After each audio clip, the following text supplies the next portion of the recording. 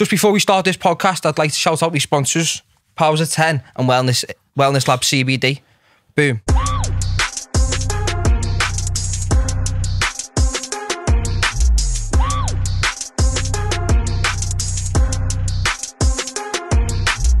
You're watching the What's Appening Podcast. I'm joined by Jay Hutton, also known as Jay from Tattoo Fixers. Jay, hey.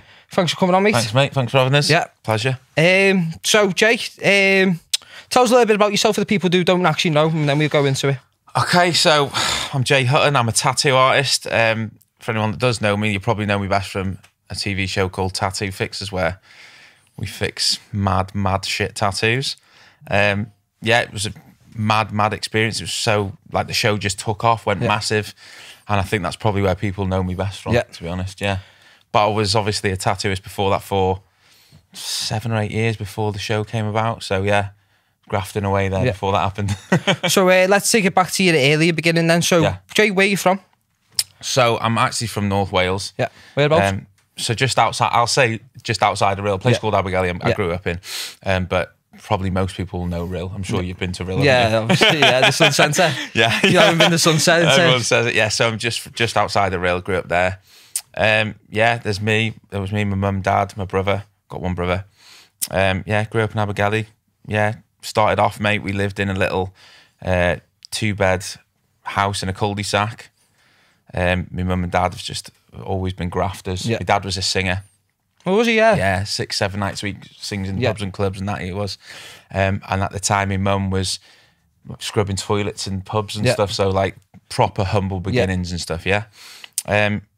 But we loved it, mate. Like it was, we were just dead tight. Me, mum and dad and my brother, always been so close and that. So, you know, I had a great upbringing. Yeah, that's the most important thing, isn't it? At the end of the day, is good upbringing, family, and very lucky, like showing love. You know what I mean? Because not a lot of people get it, Jay. You know what I mean? So you sometimes you do feel privileged. You know what I mean? Because especially when you're in them type of situations where you're looking around, some people's you haven't got the mum or they haven't got the dad. Yeah, and you do look at it like that. Well, to be honest, mate, it's you.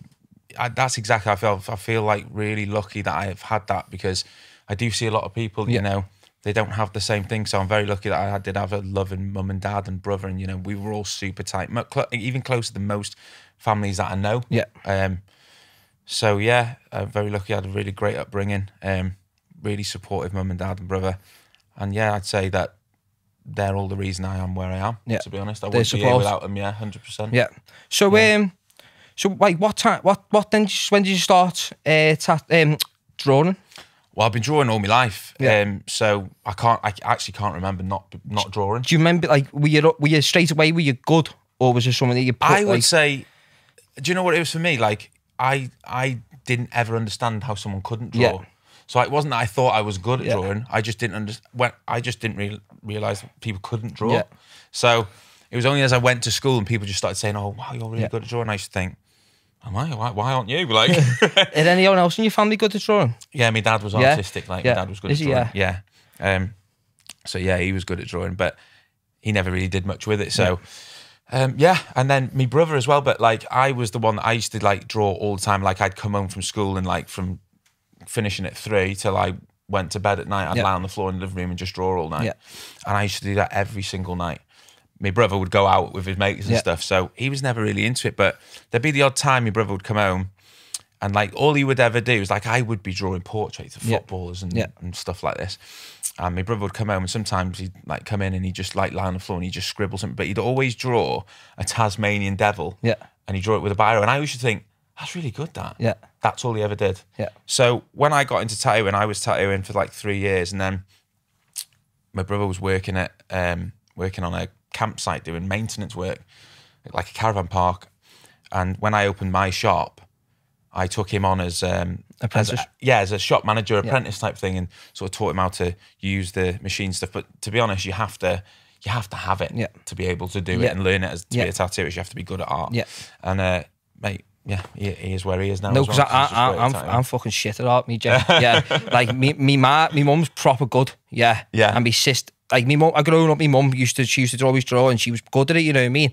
I was like thinking, how can I draw? Like she's amazing at it. I'm shit at it. But then my little sister, she's really good at art, and then she wanted to start being a tattoo artist. So when she was think it was 19, 18, got a tattoo gun, got all the pigskins and all stuff like that. She started your sister? Yeah, my sister said she could start like practicing, you know what I mean? And but like she fell out of love with it, you know what I mean? Jay, hopefully she comes back into it because she's really good. You know what I mean? Like a wall's literally full of like all the art that she does, and some of it I go, wow, she's absolutely amazing. You know what I mean? And it is sometimes you think to yourself, oh, wish she continues doing it because it is a talent. You know what I mean? At the end of the day, Jay, I think it is like, as you say, like you think you're born with it. You know what I mean? But some people have got to work for it. But I think she is born with it. Well, do you know what I think? It's funny. I was thinking about this the other day. I was like, people do say like you're born with it, and I agree to that. You are born with certain talents, I think, and I definitely believe that I was born with that talent. But you know, you have to like, it's like anything, you have to put the work in with it, because otherwise you'll never get better at that talent. So if you have a talent and you don't, you know, try and work on it and make it even better, you could waste it. It becomes a potential, doesn't it? Yeah, you know what I mean? Yeah, like, so so when I was little, it was potential talent, but I turned it into something. Whereas, like, you know, and that's the same with anything. You know, you see kids who are great at football, but and you think, oh, he's got potential, and then they blow it somehow, or they don't put enough effort into it or something, and 10 years down the line they go, fuck, I wish I'd have done more with that. Because you had it. You just need to graft hard for it. Just continue going. So it's all right having talent, but if you don't use it, you blow it. You know. So you're saying you like to do when you first started doing it, like you used to like to do football players. What was your favourite football player to do it? I drew loads, but I was drawing all the Liverpool players at first. I actually did a portrait of Bill Shankly. I used to draw Gerrard, and then I drew anyone, to be honest, mate, because I just loved football. So I used to draw cartoons of footballers and everything. Everything was football. And then, so I used to I had like a portfolio. I don't even know where it went. I had it for years. I'd been drawing it since I was like 4 or 5. And I had it right till I was about 14, 15. And then we moved some stuff around in the house. And I think we put it in like a box somewhere. And it went in the shed. And then I think the shed leaked and loads of the boxes got wrecked, and I think it just got thrown out by that accident. Now. Oh, my mum and dad were like gutted because we were like, where's that box with his drawings gone? Years ago. Is that the same portfolio that your dad went into the schools with? Because I know that a good little story. I like that one because I had a similar story in there.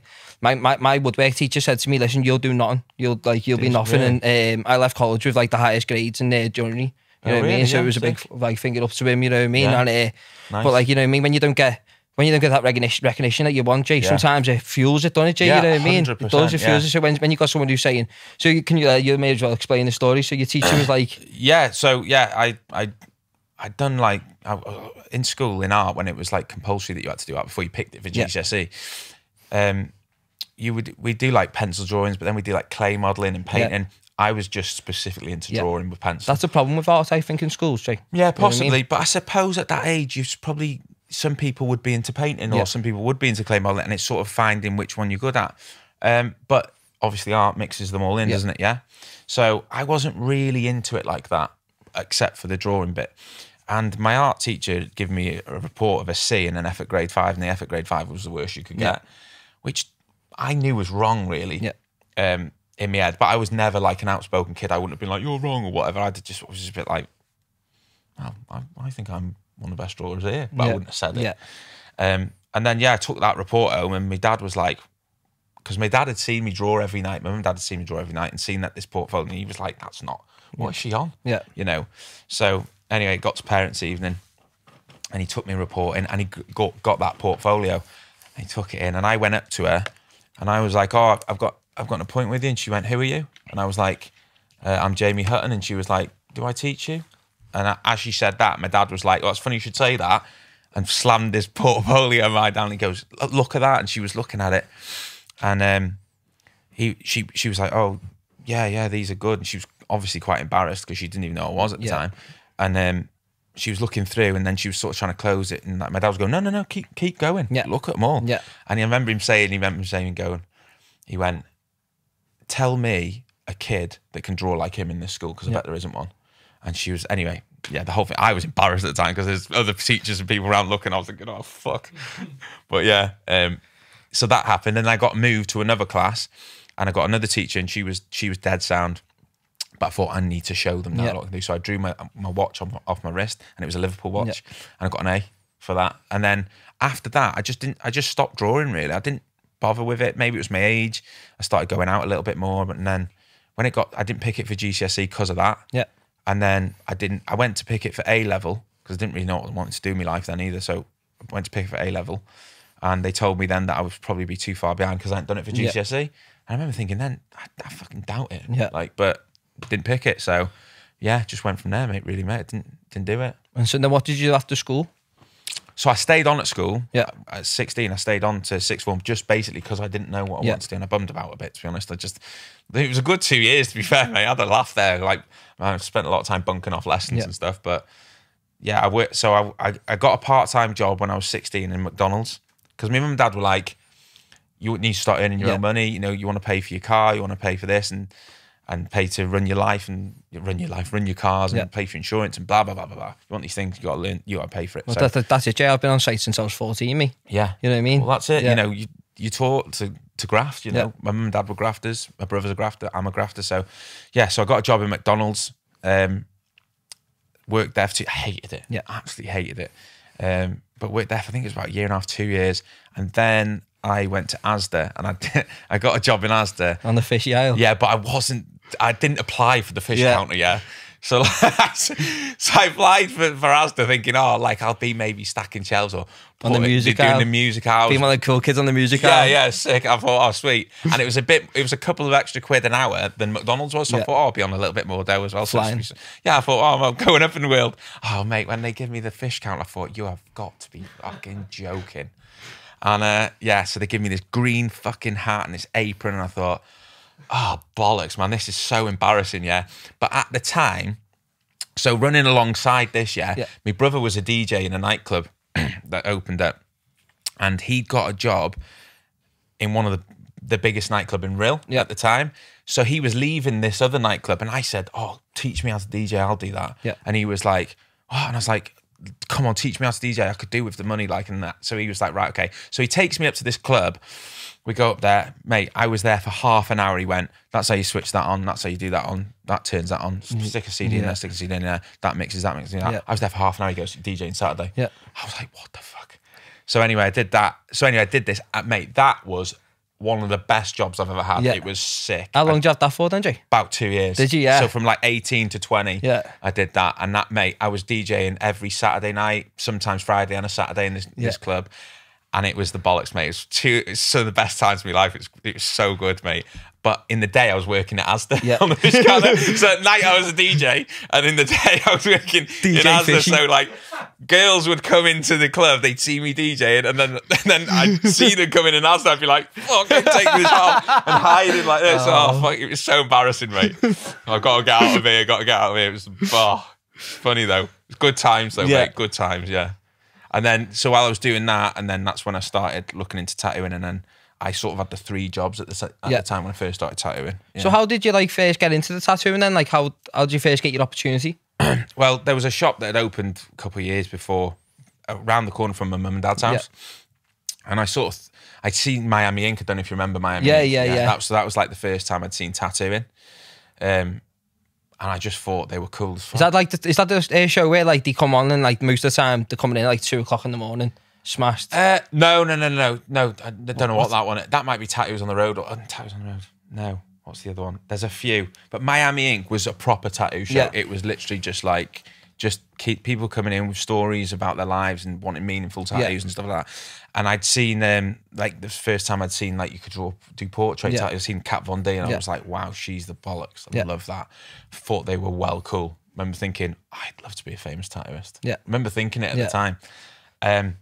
So I sort of had a plan in my head to maybe take a portfolio into that shop. Yeah.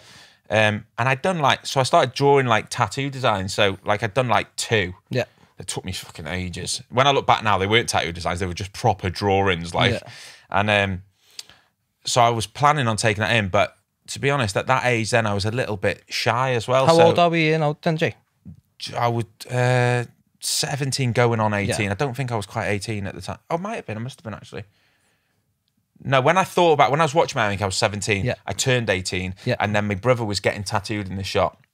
And I said, can I come watch? And he was like, yeah, okay. So when we got there, the lad who owned the shop came out and my brother Dan said, can Jay come in and watch? And he was like, yeah, cool. And as we were in there, Dan said to Andy, he said, Jay's fucking sick at drawing.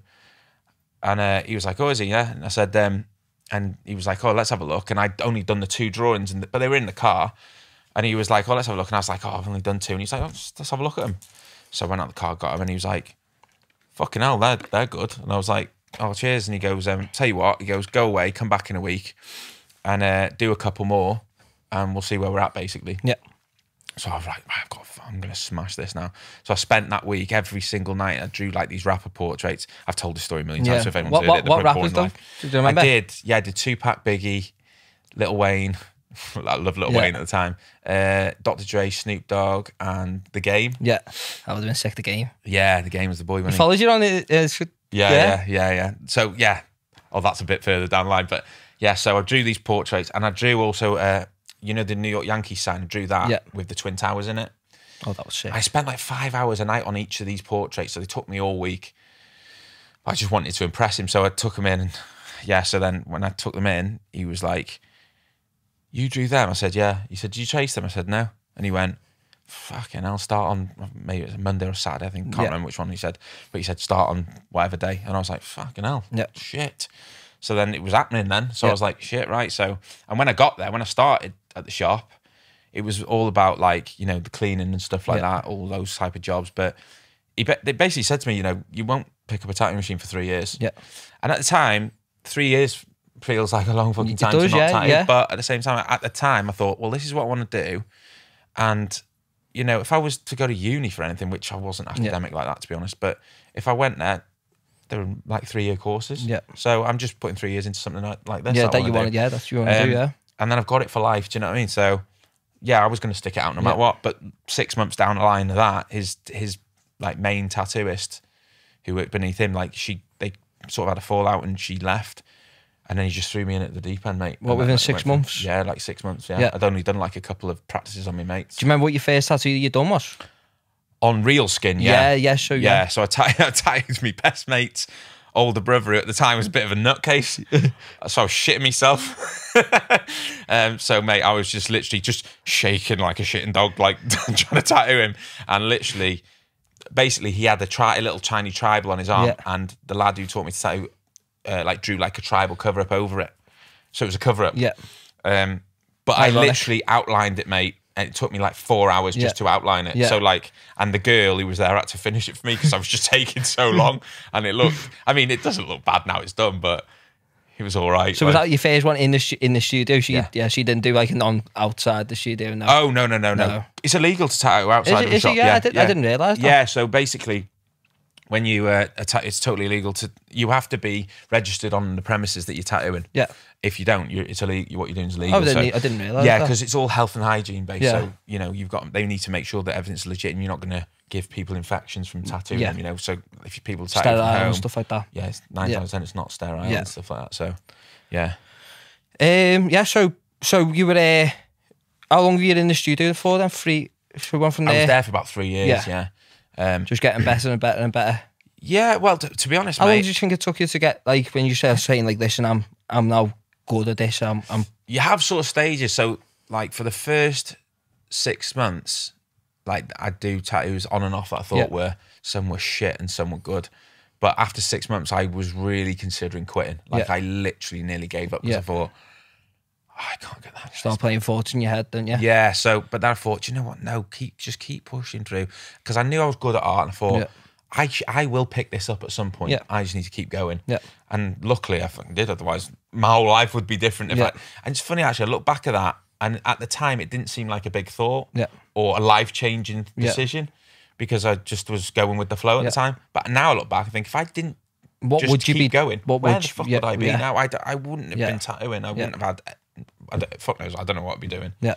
So it was actually a massive turning point. Yeah. And then I did just keep going. And then I remember the tattoo that I did, that I remember thinking, that's the turning point. Yeah. And it was a ship on this lad's ribs. And I remember thinking to myself, that's really good. That is. And loads of people started clocking on to me then.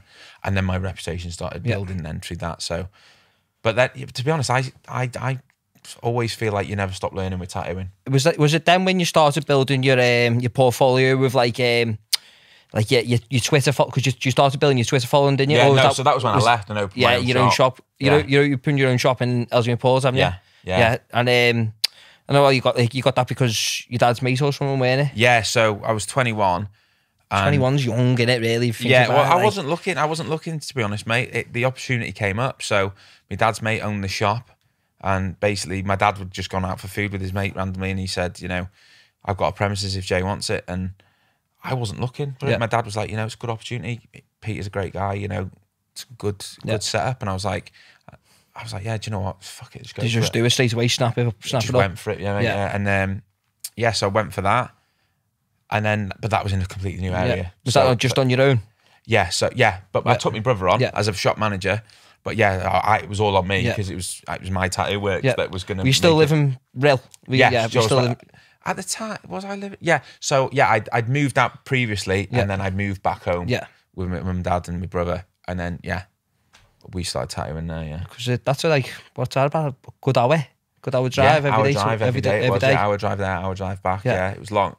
To be honest, it doesn't feel as bad as it sounds, but yes, now, because I've only lived like 15 minutes away from the shop, so now, couldn't be fucking doing that again. Like, no way, couldn't be arsed with that. But yeah, it was good, mate. One best decision I ever made. Yeah, love it. So you tried to do something different, didn't you? And like you've got like a setup where you've got TV with the movie on and stuff like that, and it looks like a bit more of a house. And then you started building your clientele up, your celebrity clientele. So just let us know some celebrities that actually started following you. And So what happened? The story is basically, I opened the shop, and I knew then I was starting again. So I built up a reputation in the other shop down there, and then I was starting again because I was an hour away.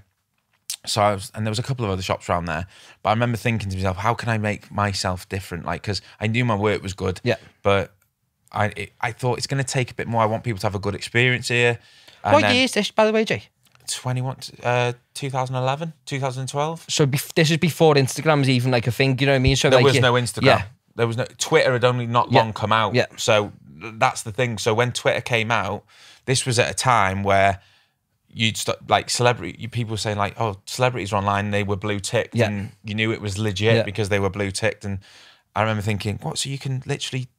Might have a chance of seeing what I've written. You know, you used to write letters if you were a kid to celebrities and hope they seen it and hope you get a reply. But on Twitter, I can just tweet anything to what he's just written and he might see it. So I remember thinking, well, fucking hell, I'll just send loads of my tattoo work. And then if I can tattoo a celebrity, then people will start talking and saying, oh, he's the man to go to because he tattoos so-and-so. Yeah. So I just saw celebrities and tattooing as a thing. And I was like, wow, this like a little, there's a gap in the market. Basically. There's a gap in the market. So that's what I did. So I just used to spam the fuck out of people on Twitter. Yeah. I absolutely used to hound them, mate. Like, if someone, they could write absolutely anything, like, it could be to do, like, a Liverpool player could write something about Liverpool. I would reply to that tweet because I knew, like, it'd say, tweeted 11 seconds ago, I think he's online. Boom, straight away. Wrote on it. Yeah. And I just used to boom, boom, do that to all different celebrities. Yeah. And I just think they'll either follow me or block me. Yeah. And loads of them followed me. And that's how I started getting followed. Yeah. So, like... Who was the first? Like, you'd always remember your first, like, don't you? I think the first person... Mine was Bugsy Malone. Was it? Yeah, Bugsy Malone followed me. I was gassed. Sick. I was gassed, you know. Oh, yeah, you want to get Bugsy Malone on here? It's on my old Twitter, yeah, I was so gassed. Bugsy Malone on here, that's sick, that is. So I think it was... I want to say it was... Do you remember Neo, the singer? Yeah. I'm sure it was the him. hat. Yeah, I think it was him, yeah. And then Pitbull, the singer. That's sick. Then there was Neo, Pitbull, The Game. So you're breaking America there as well, aren't you? Well, that's what I was thinking, fuck me, America, this is sick. Travie McCoy. Yeah. He was like Gym Class Heroes. He started following me. Then just loads and then I had like Kerry Katona and some lads off Geordie Shore and then some reality stars over here. And it just started building momentum. So did anyone come and see you?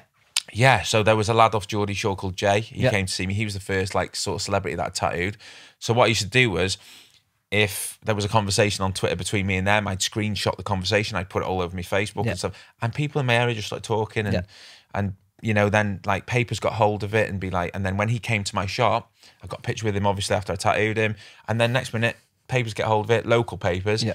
Jay Hutton celebrity tattooist, I'd take a photo of it in the paper and I'd put that online, and it just started making people go, talking, you know, oh, he's getting somewhere, like, you know, he's actually tattooing celebrities, he's fucking good. Getting noticed, letting people know that you're getting noticed as well. So I was just creating momentum all the time, and I was always just looking for it. Meanwhile, I carried on spamming the fuck out of these celebrities, and it just kept working, mate. And that's how it just started building, and eventually, there's more to the story, but eventually after that, that's when I got a call for tattoo fixers.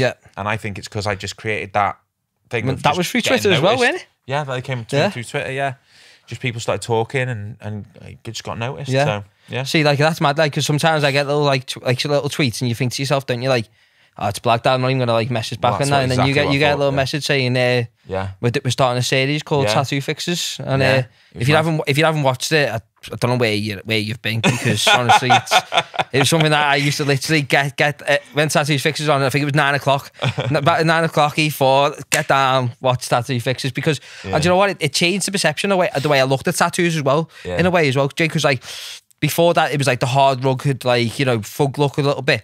And then like I used to like think, oh yeah, I want this tattoo, and then because it was like one of the only ones I seen that was signed online. And then when I start watching that and seeing you all doing these cover-ups, and I'm like, wow, do you know what? There's amazing work everywhere. So that's why I haven't had a tattoo, because like I don't know what I want. Got it yet? No, well, I've got one, like, but like, I need you to cover that up, Jay. Like, it's I've got little dinky dinks on me finger. I want you to cover that up for me if you can. I want a full sleeve. Like, do you know what? We get that so much. You come in with that, right? And then you go, I want that, but literally I want it going up my hand on my arm. We go, all right, that sounds. So we draw you a big design. And everyone goes, why have you covered it with something so massive? And I think, he fucking asked for it. He asked. He wants to cover that, but he wants a big gorilla on his arm. So, like, what we're going to do? A tiny little gorilla on his knuckle? No, you're not, are you? Exactly, Jake. Do you know what I mean? So, so you got the message from Tattoo Fixers. What happened then? So did you have to go down to like London or anything? Yeah. So they messaged me on that. I thought it was a bit of a blag, but I thought just in case it's not, a message back. So I did. Then I had a Skype call with this lad, and I was upstairs in my shop when I had this Skype call. My brother was downstairs, and after the Skype call, I don't know, I just had this feeling I had. I just thought straight away, because they said that they, you know, were speaking to like 500 artists odd in the UK, and obviously they're trying to narrow it down to 3. I literally walked downstairs and I went, I've got that. And my brother went, do you reckon? I went, I know I have. Confidence. I just know I have. It was just like a feeling. I just knew. I just sort of knew, and I can't explain that, but I just knew. Anyway, so then they messaged me back like a few days or a week later, something like that, and said, oh, can we do like a screen test? And they sent 2 people to the studio and did a screen test. What's a screen test? You mean like so they just bring the cameras in? How comfortable you're looking? Yeah, so they bring the camera in and you talk off camera and they just ask you questions just to see if you're comfortable on camera. Must have done all right. So they called me back about 2-3 days later, something like that, and they said, yeah, you've got it, congrats. And I was like, oh, sick.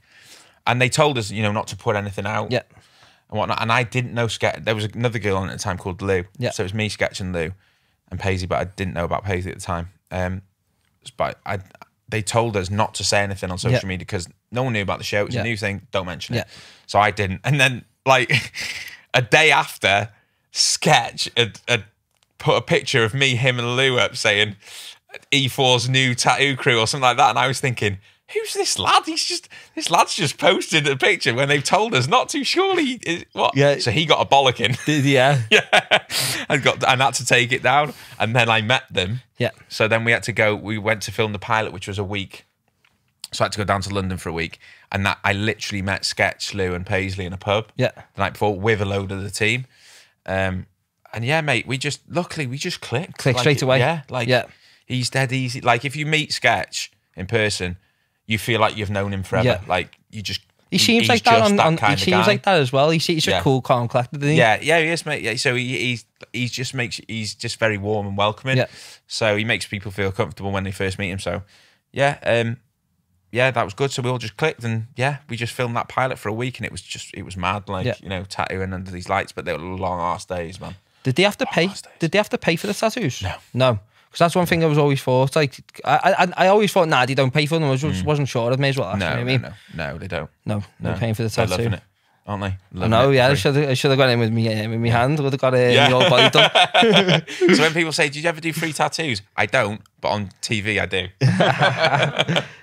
So It was only 2 seasons, but like, well, let's before we go into that, we go into the first series. It was an absolute success, wasn't it, Jay? Yeah, it was mad. It was, mad. Yeah, it blew up. Like, and how was it for you to go like from Jay Hutton to Jay from Tattoo Fixers? Yeah, do you get what I'm saying? Like, you've gone from a normal person to all over TV, and all of a sudden you just must. How many? So before you went on the show, how many Twitter followers did you have? So I'd built the Twitter thing up to about 7,000 at the time, and my Instagram, I got that was about 1,200. Yeah, yeah, it's 500,000 though. Yeah, no. So yeah, it was mad, mate. Like, so yeah, we were just like, when we filmed the pilot, we obviously all became close, and we were in this weird experience together, and like, you know, so we all became close. So me and Sketch used to say like, God, can you imagine if this went big or something, and we were like actually famous or something, and we were like, imagine, and that's really it, really. But we didn't. I don't know if we expected it to be like that, because I didn't really. And I don't think you can expect it, because and then it just took off, mate. And it was like, but it was so rapid. It was like, the first episode went out, and then everything started going mad. But then by the time the second and third went out, mate. But then when series 2 came out, because everyone's waiting for the series. When series 2 started, mate, that was it. That's when my followers just even like, they were going up, like by thousands, but literally going over the 100,000 to the 200,000 in series 2 and 3, like mental. How do you deal with that as well, though, Jay? Did Channel 4 like do anything to help you with that? Because like for some people, it's like some people might not be able to deal with that instant. Yeah, do you get what I'm saying? Well, this is before the time that all that sort of stuff. You know, like people have come out a lot and said stuff since then, haven't they? But this was before that time, before people were saying that. I didn't personally feel the need to be talked to about it. Yeah, I didn't know. I can't say I knew what I was getting into, but well, you wouldn't apply for the show if you didn't want to be on TV as well, Jay. You know what I mean, as well. Well, it wasn't so much that I did. Well, I didn't apply. They came to me. So like, but I mean, you sort of think.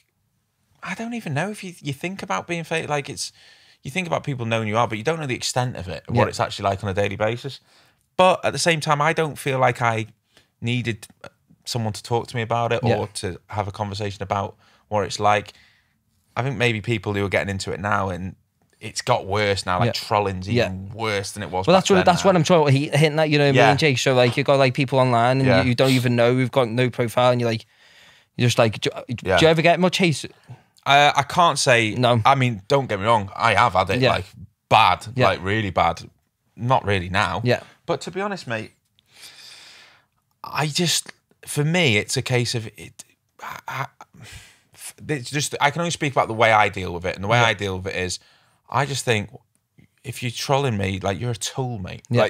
Like it is. It doesn't like. I just don't really let it get to me, because it's like, you know. That's it. Like if they've got a job, they've finished the work, and then they've gone, "I'll get on Twitter and I'll give someone hate for today and to make myself feel good." But why just stop it? Yeah, but like, I don't even let it get to me like that. I don't even think about it. I just think, because I literally think it's, you sad bastard. Yeah, like that's what I just think. It makes me laugh, mate. I like it. To think that someone would want to go out their way to sit there, right, and say you're a dickhead or whatever, I think, all right, And do you know what? For me as well, like, I know myself very well, so like, it's just, you call me a dickhead, I know I'm not a dickhead, so it doesn't bother me. Like, so I don't know. I can't really say it affects me. Like, just because I just wanted to ask, because like, as I say, because you were literally like, it went from 0 to 100 real quick. Yeah. So how many seasons was it? Was it 4 or 2? Well, I did 4 in London, and 2 abroad. Yeah. So 6 altogether I did. But I think they sort of classed the holiday ones as separate to the actual series of Tattoo Fixers. Yeah. So I think if you look at the London ones, I think there's 6. Yeah. And the holiday ones is 2. So it's like 8 seasons. Yeah. So yeah. I think I did 6, I think, Yeah, 2, I think I did the 2 holiday ones. I think I did 4, maybe I did 5, I can't even remember, mate. It was long either way. Yeah. But it was good, like, enjoyed it.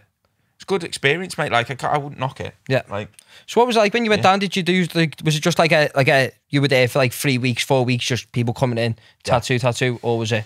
So like at first, I think it was like a new, obviously tattooing, the UK tattoo show was quite new. I know they'd done London a few years before, but with the cover up and stuff, there's a lot of things that go along with that. Yeah.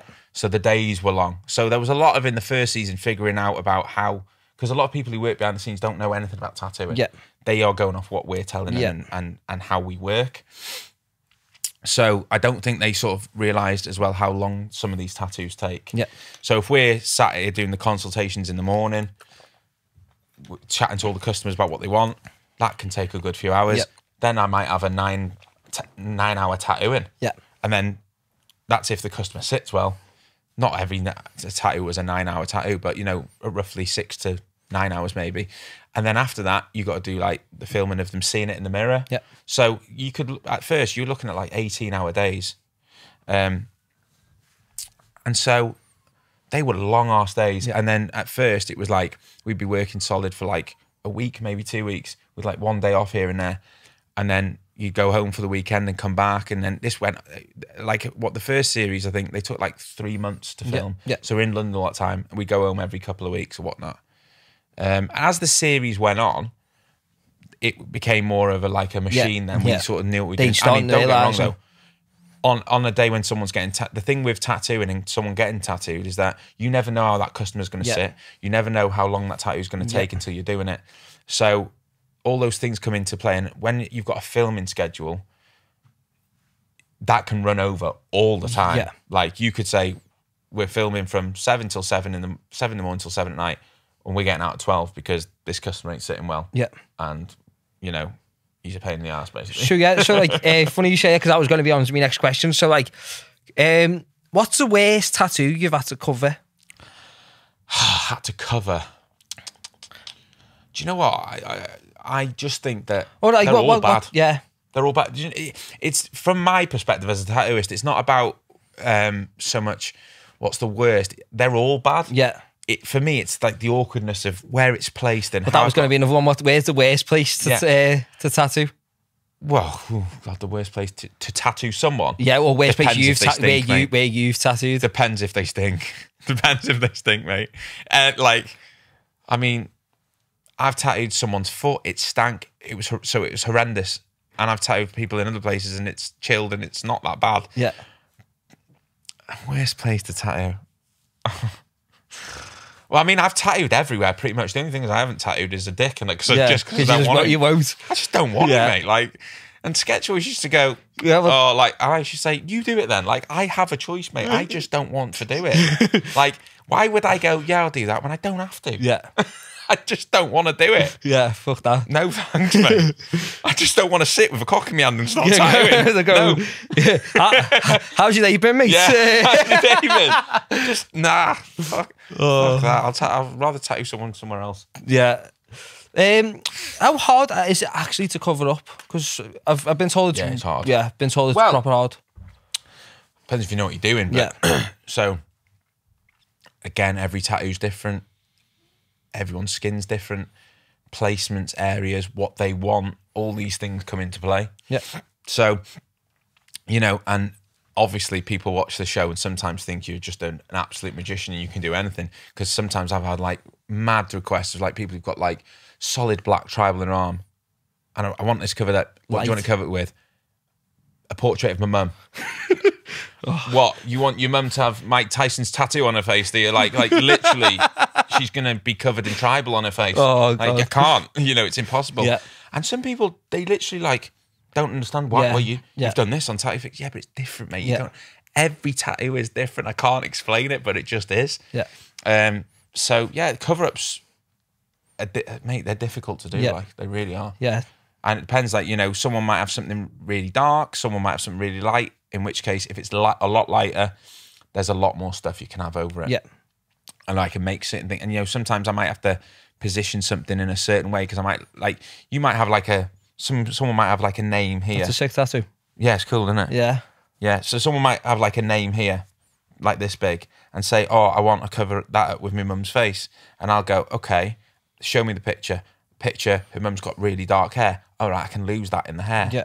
So then it won't look like it's a cover-up. But that means you can't have the face sitting here, it's got to sit below here with that losing it in the hair. So that's why it has to be positioned here. Yeah. Whereas they might have wanted it there, higher up. Yeah.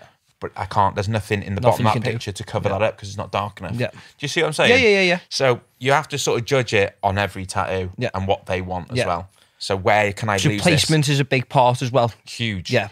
Yeah, because, and that's another thing. So when people say to us like, oh, you cover things up with, you know, you've had this little tiny tattoo, and you've done something massive. Yeah. Well, you know, they might say, oh, I've got this tattoo here and I want it covered up with a dragon. And then we might get a cool design of a dragon, and in the part of it at the bottom might be a dark bit. Yeah. And I think, well, I could lose it in there, but that means I've got to place this dragon over here. Yeah. Yeah. And I can lose that in there. But if I was to just do the dragon really small, I can't, because then there's no dark bit. It's going to be hard harder as well. Do you know what I'm saying? Yeah, so I can't lose it in that part of the dragon anymore. So it has to also be a certain size to make it look like a normal tattoo. Yeah. Plus, from my point of view, and my experience is that when people get a tattoo, they go on only having one. Yeah. 9 times out of 10, that never happens. Yeah. They always get another one. Yeah. 9 times out of 10, right? Yeah. So when someone says that to me, I instantly think, right, so you're saying that, but I need to plan in case you come back and want to extend it, because 9 times out of 10, you're going to do that. So I'll say, this could go here, and I'll tattoo it so it looks finished. So if you never come back, it looks complete. But we can extend it if possible. Yeah. Whereas if I place it here where you want it, it's going to look lost. Yeah. Do you see what I'm saying? But that's like the best thing about you, though, Jay, as well. Yeah. That's a good thing, because some people wouldn't. Some are like rogue tattoo shops, right? And when they just go, sound, and wouldn't care, they just want the money, and they wouldn't give it like a thought. Whereas wait, that's the best thing about going to see a proper tattoo artist like yourself, who will literally talk you through. Look, this, because it's in my eyes, it's important. Yeah, you know what I mean. Well, trust. It is. It's there for me. It's my work, and it's there forever, and it's your body, and it's there forever. So we have to have an agreement here where I'm comfortable and so are you. And if this doesn't work, then I will say you should probably go and see somebody else. Then it's not a problem. But I'm just telling you what I can do. Like every tattoo artist is different as well. Someone might think, like me and Sketch, prime example. There'd be stuff on Tattoo Fixers, I'd look at and think, nah, I can't. The way I tattoo and the way I look at things, I can't see something that'll cover that the way I tattoo. But he can see something the way he tattoos and how he does it. Did you used to be like that? So when you were like doing the show, did you half know like he's better than me at this, so I'll do? You know what I mean? It wasn't a case of better. We were just different. Like we were just different. No, I don't mean better. But I mean like because he's like. Yeah, like that's what you're saying there. We're just different styles, basically. So, like, sometimes it is about finding the right tattooist for the right person. Yeah. I'm not saying I'm the right tattooist for everybody. Yeah. I'm pretty up there, but I've had disagreements with customers before, and I think, it's this situation that isn't working before we even get to sit in the chair, because as well, I think from when you look at my work online, you can see the sort of style I do. Yeah. And, you know, so some people will come to me and ask me for something completely different style. And I can do most styles, to be honest, but it's not what I focus on. Yeah. So if I thought someone could do a better job in their style, I would advise someone to go there. I'm not this one of these people who go, I'll take the money. Yeah. No, because at the end of the day, you're getting tattooed. That's on you forever, and that's also it's your reputation as well. But of course. So going off styles, have you ever tried the traditional style, Jay? I've tried. I've done everything. I've done everything with the knock on the finger. Oh, not that. No. Oh, right. Oh, like that. Far back. No, I've never tried that. No, because that's different. I had a mate who went to college. I went to college with, and his dad owned a tattoo shop, and his brother had his whole leg done the traditional way. Did he? Yeah. And I was like, fucking hell, I couldn't go through that. Yeah. To be honest, I don't know. I've never had it done, but I can't imagine the pain being too much different. Maybe someone who does it will be like, you don't have a clue. Yeah. Maybe. But I've never done that, but I've done every style of tattooing that there is to do. And then that's how I've found. Do you know, it's funny actually, because like I said, I've been drawing portraits all my life. So I've always done realistic stuff. So it's my go-to to draw realistic stuff. Yeah. So I've tried every style of tattooing and realised I always come back to realism. I probably like I was on your page the other day, and the Michael Bisman one that you've done where you've got the cut. I thought, It's unreal. Cool. Like, thanks, mate. It is. It's like if you put them side to side, you couldn't tell. It's like seeing that one. Where is it cake or is it real? You know what I mean? That's what it's like. Mate, honestly, it's great. Yeah. Do you know what though? That's for me. Like, and this is just my opinion. Every tattooist will have a different one probably, but for me, like, realistic portraits is the most important form of tattooing, because not a lot of people can do it as well, Jay. And that's right. Why? Because, you know, I tattoo people, right? And some people are grieving, you know, and they've had someone that they love pass away, and they come in and they've got this picture and it's their mum. That means the world to them. Yeah. And that's that picture. Now, what they want is a photocopy of that on their arm or wherever they're having it. That's my job. Yeah. And my job is to nail it, not get it close to or get it to a point where people go, oh, that's nice. Because I've seen portrait tattoos, right? And I've looked at them and gone, that's done really well, but something's not right about it. It's 95. Something in their eyes are not right. Yeah. It's not quite right. Yeah. And that's the trick. Yeah. And it's about, you know, I try my best to get to as close to perfection as absolutely possible. So, and it takes such concentration. Like you cannot be off for a second. I have to be switched on every time that needle touches that skin. Yeah. And to some people that might sound fucking intense, right? But it is. Yeah. It is so intense. In my head, it is. Yeah. Like and it's not like I'm not nervous at all. I'm not like, oh God, if I fuck this, I don't think about that at all, because I'm not, in my head, I'm not gonna fuck this up, or I'm gonna smash this. I don't ever think I'm gonna fuck something up. Yeah. So, but I concentrate so hard for those like 7-8 hours to get that bang on. To get that masterpiece. Yeah. And that's how I feel about tattooing, because when they look in that mirror, it sounds bad, but I want them to cry. Yeah. He's all ass and he only gets happy when people cry.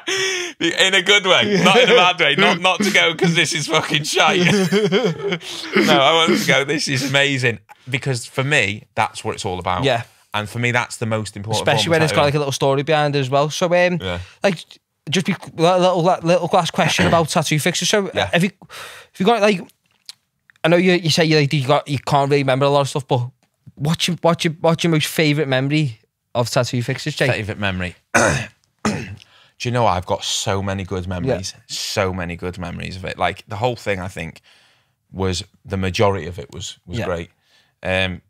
I can't pinpoint. I don't think I could pinpoint a certain one. Oh God, there's so many. We've had such a laugh. One thing I'd say about it is that the best thing about it was we were always laughing. Yeah. We were always, like, you see it on camera. The thing is, when you see a lot of TV shows, you'll see things and, you know, maybe certain things are set up and stuff like that. With that show, the reason I think it was massive was because it was genuine. Yeah. We were pals and we were all having a laugh and we were bantering. Like, don't get me wrong, we had stressful moments in that day. Like, 'cause tattooing under pressure is stressful. The heat, the cameras, everything, mate, so stressful. Yeah. So, but through all that, we all had each other's back. So, like, we all know how we're feeling. Yeah. But we were genuinely just bantering all the time. So, like, the whole thing was a good experience. And, you know, like, even everyone behind the scenes, we were like a massive family on that show. So, like, and new people would come in and it would literally be like they'd been there forever. Yeah. So you never felt like, when you walked in, you were just like, oh, so-and-so's new today. It was like, oh, you're right, Sam. Yeah. And they'd been there 5 minutes. It was like they'd been there the whole season, or the whole 8 seasons, whatever. So all of it, mate, was just good crack. Yeah. Yeah. There were stressful days, don't worry. Don't get me wrong, but, like, mate, it was quality, all of it. Yeah, so then you left Tattoo Fixers and you joined, was it Britain's Best Tattooist or something? Oh, no, I hadn't left at this point. Hadn't you left? No, I hadn't left. They basically gave me a spin-off show, called Tattoo Artist of the Year. They asked me to be a judge on the show. Yeah. Mate, that was good too. It was fun. Yeah, but there's a reason that you see, like, we were just talking then, like, and like about like how good you're on. There's a reason that you're on that show, like, being cheers, were you a judge, or was it? Yeah, I was a judge. Yeah. So they approached me about it and said that I was going to be doing it with Rose Hardy, who's unbelievable. Like, she's one of the most respected tattooists in the whole industry. Like, so I knew when she was involved as well, it was going to be great. Yeah, I don't think there was many tattooists who were happy about being judged by me, because a lot of tattooists don't like tattoo fixers. But, you know, it is what it is. I don't know, mate. I haven't got a clue. The thing is, they take the show at face value. Yeah. They obviously they're tattooists as well, so they think about their own way of tattooing. Yeah. Maybe they think they can do things better than you. Yeah, a bit judgy. Yeah, it's what it is. And then, but they don't see the behind the scenes of try doing that with what we have to do under pressure, and then putting it out for the world to judge you. There's not many, I don't think, that would do that. But it's bad because, like, in my eyes, like, you're like a role model, like an little inspiration. Oh, thanks, mate. In a way, like, you know, like where people like, you know, if anyone who wants to be a tattooist, like growing up, like I say, like I watched it all the time. So if I growing up and I wanted to be a tattooist, it would be like I'd be watching you and be like, I want to be like Jay. Yeah, you know what I mean? Yeah, thanks, or like mate. I want to be like Sketch, or I want to be like, you know what I mean? Yeah, like that means a lot, that, mate, because that's exactly what I thought when I watched him on Miami. Yeah, I literally wanted to be like Kat Von D. Yeah. The male version. So like I was just like like I'm saying, talking about inspiration. Would you say that she's your inspiration? I'd say she's inspired me at that point in my life. Yeah, to want to do it. Yeah, 100% at that time. Yeah, she's quality, mate. Like if when I saw her work and I was drawing portraits, mate, that was it. It was just like that. Yeah. Like in my head, I thought that's what I want to do. That's it. Yeah. Like, how am I going to do that? Yeah. And then I started just doing, like I said, doing the drawings and stuff, and it went from there. But that's what made me want to do it. Yeah, but like you go from like a show like Tattoo Fixers, which have got like, everyone's got like a little story behind it, haven't they, and stuff like that, and they do build it up. They pull the heartstrings sometimes as well. You know what I mean? Badly, Jay. Yeah. And then you've got another show which, like, it's good, but like sometimes I think, wow, that should not be allowed. The Tattoovers. Have you ever seen it? Oh yeah, I've seen it. Yeah. I think it's so bad the way, like, you can get whatever you want tattooed on me, and I'll get whatever tattooed on you. Like, and like some of them are bad, like proper bad. I mean, I've seen it like once or twice, and like it's heavy, isn't it? Yeah, it's heavy. Yeah, like I don't think that should be allowed. Like, especially when you use like their own tattoo and loads of like. And then trying to cover up stuff. Yeah. Then people coming in from that show coming on to you going, I went on Tattoovers and he just covered this up for me. Yeah. I mean, to be honest, mate, like for me, when someone wants a cover up, like there's people who have little things which is like, yeah, cool. And there's people who are really struggling, like, because they might have gone to someone for something that was important, and then they've come away with something really shit. Well, there's I don't know whether it was the same one that Andy Grant was on the show, but there was it might have been the one after it. And there was some girl, and she went to go and get a nan tattooed on the side. Yes. And, and it was it looked like someone from Coronation Street. And she just like hated it because like that was like meant so much to her, and then you're coming out with something shit. So as we were saying before, like when you're trying to do something that's so perfect for someone, it's them little things, Jay, where like people appreciate it more as well. I imagine. Yeah, 100%. And do you know what? Where I'm at in my head now, right? So I'm trying to get where I'm at now with what I'm doing with my work and stuff. Is I want to create where people look at my work so they can see a standard of what if you're going to get a portrait. You know, it can't be less than this. Yeah, that's where I aim to be. So I want to be one of those portrait artists that people look at and go, well, if it ain't that, it ain't good enough. Yeah. Because so what I'm trying to say is that I want to try and avoid the point where people go and get stuff done and then have to get it covered up. Yeah. So before the cover up. Yeah. And what I mean by that is you have to choose who you get tattooed by, and that's what I want to create. I want, people need to have more knowledge about what's a good tattoo and what's not, because it's amazing to me. Will it age? Yeah, but it's amazing to me how many what people think are good, what is good, and what isn't good. Yeah. Like some people say to me, "I've got an amazing tattoo, you're gonna love it," and I get it out. They get it out, and in my head I think, "Wanksy, it's fucking shite." Yeah, like, that's wanksy, that lad. I'm literally looking at it thinking, "How are you thinking that's good?" Yeah. Won't say it, and then they'll say to me, "What do you think?" And literally, I'll just go. That face said it all, Jay. That face said it all. Do you like it? And they'll go, yeah, I love it. And I go, that's all that matters then, isn't it? Yeah. Because at the end of the day, if you like it, why are you asking for my opinion? If you said that, I'd probably go, that's fucking shit then, isn't it? If Jay said it's good. So there's like a couple more little questions before we wrap up, Jay. Yeah, so if there was any celebrity that you could tattoo, I know we said before the game, like he'd be sick because he's got tattoos everywhere. But if there's anyone you could tattoo, anyone in the world, who would it be?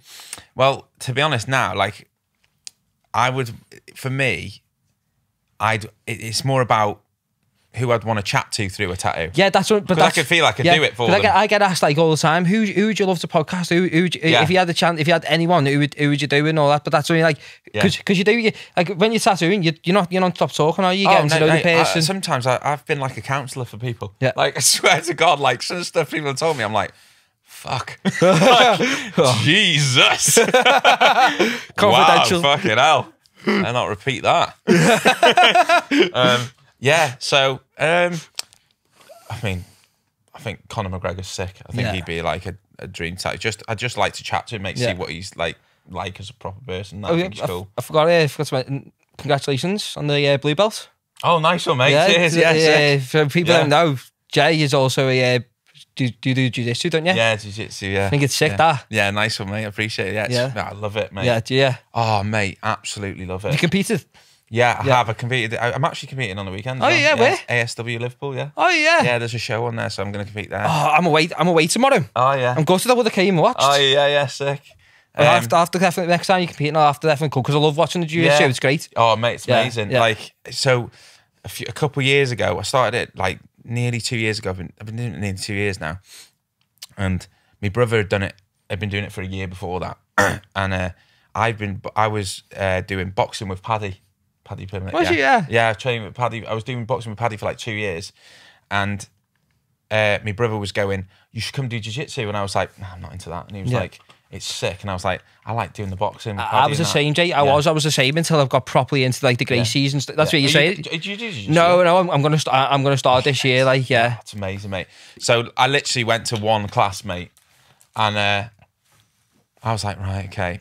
And I walked into this class and do you know another thing before I say this? I don't know how anyone would walk into an MMA gym or a boxing gym with an ego. Yeah. You're walking into a gym where people can batter you. Yeah. So there's no, I don't understand people who are going there for the first time who come in with like this hard man persona because you're in there with killers. That's it, They will murder you. Plus also, I feel like sometimes when you go into a gym, it's a bit cliquey.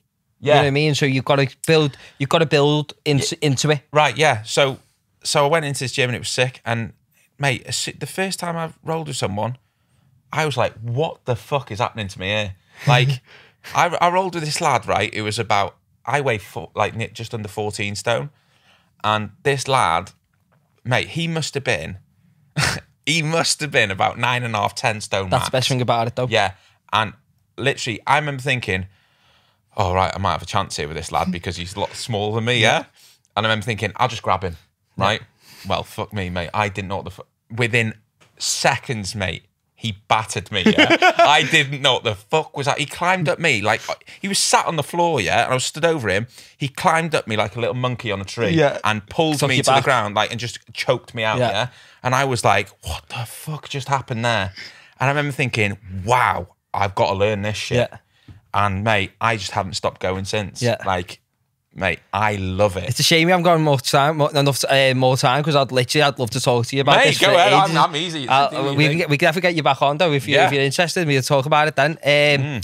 Jacob, can you get them fingers off? So now I've got a few tattoos, Jay, and I don't know how comfortable you feel about rating someone else's tattoo. Oh right, okay, wait there. Whose are they? Just off the internet. Off the internet, yeah. Okay. Right. So don't forget if you know the person who's done them, we can get them edited out. Right, okay. Right. We're gonna rate these out of 3. So basically, this one's the Kobe Bryant tribute tattoo, right? And the next picture is what I'd say a Kobe Bryant tribute tattoo is. So that's a Kobe Bryant. Steve Butcher, that is, isn't it? Is that Steve Butcher? That's a Kobe Bryant. Steve Butcher's work. That is like a proper tattoo. That's like, it looks like your work. And then you got that. That's like what I do if you ask me to do that. Really? Yeah, that's me. I done that myself. To be Kobe Bryant. Yeah. Rest in peace in the backboard. Fucking hell. I know. It's a bit disrespectful, like, to be fair. I mean, well, do you know what? When I look at that, I think I've seen tattoos like this before, right? And all I think about is how, as a tattooist, you can go, yeah, I'll do that when they ask you. when they say, I want a portrait of Kobe Bryant, you go, yeah, sound okay. Knowing that that's what you're going to do. Oh. Like, you're literally going to do that to someone forever, mate. That person's got to go on holiday, take the top off and see that. Mate, I don't know. Does it need rating? Well, yeah, so we're going to give that one a 0 out of 3. So go to the next one. So we got this one. I call this checkers in chess and checkers. If you lost the board, you can play on a man's face. And also he blends in with the background from the looks of it as well. If he lines himself right here, there. Who would even go through with one of them? Mate, that's heavy, that, isn't it? That's what type of meth? What type of meth would that have to be to try that? I mean, he's got a neck tattoo in that, but you know his face. Getting your face though is heavy, man. Yeah. You know, have you ever tattooed someone's face, Jay? No, I don't think I have. I've tattooed someone's head. Can you? I want a little teardrop if you can. I've tattooed someone's head, but not their face. I think faces are like each their own, and like some people can pull it off, but that's quite extreme. Some people get their eyeballs tattooed, don't they? It's not actual tattoo machine. No, I think it's like an injection. I think it's a proper medical procedure. That. Yeah. Sorry, excuse me. So what are we giving this one then, Jay? I mean, I can't rate that. Right? So again, we give that one a 1 or a 0. It's not my thing. Is it better or worse than the Kobe Bryant one? Yeah, I don't know. What it's on his face. Like there's no going back. So this one, that's quite clever. I like this one because I have seen that before. That's quite clever. One of the tattoos I did once was I used to want "Where's Wally" behind my ear because it's like a little play on like you found Wally. But I like the way he's got a little mole in his head. He's thought, you know what, I'll put quite Jordan. Clever. You know, I can't knock that really. That's so we're giving that 1 or 2. It's not something I'd have, but you know, I'd give it a 6 for creativity. Yeah. What's that? You know, do you football, aren't you? Yeah. Do you remember the Rossi who plays for Roma? Yeah. Love the tackle. So he got a hazard sign tackling. Oh, right. Because he loves the tackle. So it's pretty cool. I like it myself. I like the way, like it. Like, you know, it's got the theme and stuff like that. And yeah, it's all right. That. I mean, it's just a tattoo to me. Yeah. It looks like it's done all right. So I'd say 8. 8. I don't know. Doesn't look like it's done badly. So looks okay. Wow. This one. I think it's meant to be Jesus, but it looks more like Dog the Bounty Hunter. Oh my God. Fuck me. Holy shit. Literally. Do you know what? My dad's got something similar. It's not as bad as that, right? But my dad got a it's meant to be an angel, but it looks like a Rastafarian. Yeah, it's bad. It's bad. Mate, like that's another none. I don't know who to blame here. The person who got tattooed, letting someone do that, or the person who did it. Like, I don't like. You must have been looking at it going, this is what I mean about what I was trying to say before about people need to know what's a good tattoo or not. Yeah. How's that? I don't know how that's happened. I don't know how you've let that happen to yourself, because look how far it's gone up. Like, there's a point of that. That's taken a few hours. Well, maybe it hasn't actually, but you know, it's taken some time. The start of it, the only you half must be decent going things are flowers. That's the only half decent. And when I'm saying half decent, I mean like quarter. That's the best part of a very bad tattoo. Yeah. Oh mate, I can't even rate it. Like, yeah, they're unrateable. Yeah. So let's go to the next one then, Jacob. So that's not real. So this one, right? You're into the UFC. Yeah. Yeah. So Joanna Jędrzejczyk. Yeah, can I go to the next picture, Jacob? What? Can I go to the next picture? It's not meant to be. That's meant to be Ariana Grande. Yeah. But as Joanna Jędrzejczyk. But no. Am I saying that right? Yeah, but it looks more like it looks more like the UFC fight. Right. I want to know what the story is behind that, because that's not real. That can't. He's not. No. That can't be a copy of that. Like, have you never seen that before? No. I have seen. I think I've seen it before. See, like, I'm sure is that a joke? Is it a joke? I don't know. It's got to be a joke. That I don't believe that's a natural. Like, look at this, I've done this. Yeah. I mean, anyone who's got eyes can see that is not a copy of that. Surely, she looks like a pancake. Oh no! But just as soon as I seen that, I thought that looks like the UFC fighter. It does. Yeah. I mean, look at that's heavy. That was bad. That fight. Yeah, it was bad. Wasn't it? Yeah, I've seen that before. Yeah, the little classic one. The music you're looking for. Next one, Jacob. What would you say that one was? I mean, do you know, I'm not into the funny tattoos. Oh, you know. Do you know what? I've seen so many tattoos that I just don't find them funny anymore. Oh, don't you know? Well, to be fair, I whacked a couple on there because I thought, you know what, like, the funny side. It would take a lot for me to think something was funny now. Yeah, because you've seen it all, haven't you? You know what I mean? Because I've seen this one. Yeah, I have seen that. Yeah, that one made them laugh. That's a decent one. You know what I mean? Because that's I like people who have got the humour. I've got the humour. But that's it. Like I've seen one where like they got like a shark. Where they lost their team. I like people that make light of a bad situation. Yeah, this is probably the best tattoo. I love Will Smith. How incredible is that? Yeah, that's amazing. Who's done that? I don't know. It was just online. It was like top 100 tattoos. That's bollocks, that. That's great, isn't it? Call this guy the human passport, Jay. So do you know when you get your passport stamped, he just gets tattoos wherever he's been. Is that what he does? No, it does. It looks like he does. It looks like he done it. Jeez. I mean, yeah. I don't get it. I don't know why. Why couldn't you have had them somewhere else? Why does it have to be on the face? I don't know. I don't know. Just to show people where he's been. Yeah. Look where I've been. What does it say on his forehead? What does it actually say? Believe it or not, Guinness Book of Records. Does it actually? Yeah. He's in the Guinness Book of Records. For having the most. I know, I've got dyslexia as well. I've done well there. Well, talking about dyslexia, if you go to the next one, someone dyslexic definitely read this one. Oh, I've posted about that one before. Yeah. I've posted that. Knowledge is power. It is power, though. It is. Just to let people know, knowledge is power. This one. I've posted that as well. Yeah. I've posted some of these. I've seen worse in person. Than that? Yeah. I mean, you can tell who it is, like. What? I don't know what happens when they look in the mirror. I know. Especially because it's on your back. But like, all these tattoos, when you see them, at some point they go, right, we're done. Do you want to have a look? Yeah. And then you look at that.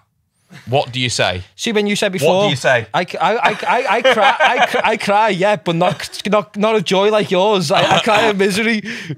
What would you do if you had that on your back? I can't say on camera. I'd fucking get one.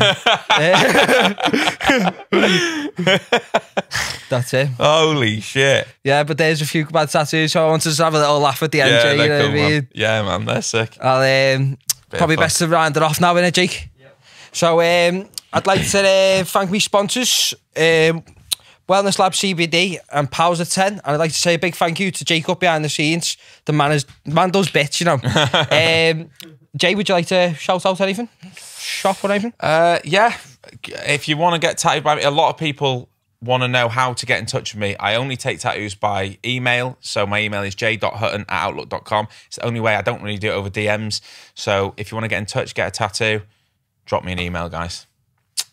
Thank you very much, and boom.